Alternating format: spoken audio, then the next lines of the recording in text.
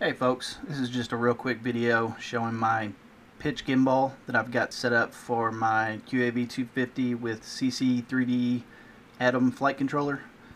I've got it set up to where it compensates for the angle, but it doesn't completely compensate and keep the camera level. The reason being, on the forums there's a lot of talk of if the camera stays completely level, it'll be more difficult to tell what the pitch is of the quad while you're flying.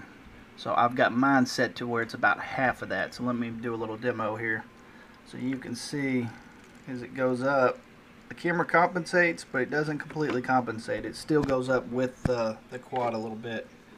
Here's the same thing the other direction. So it compensates, but hopefully this way I'll still be able to kind of tell my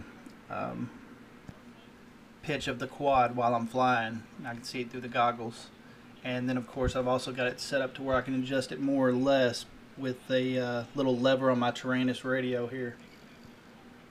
So yeah, I'm pretty happy with how it's all set up now, and hopefully soon I'll get to take it for a test flight. Thanks for watching.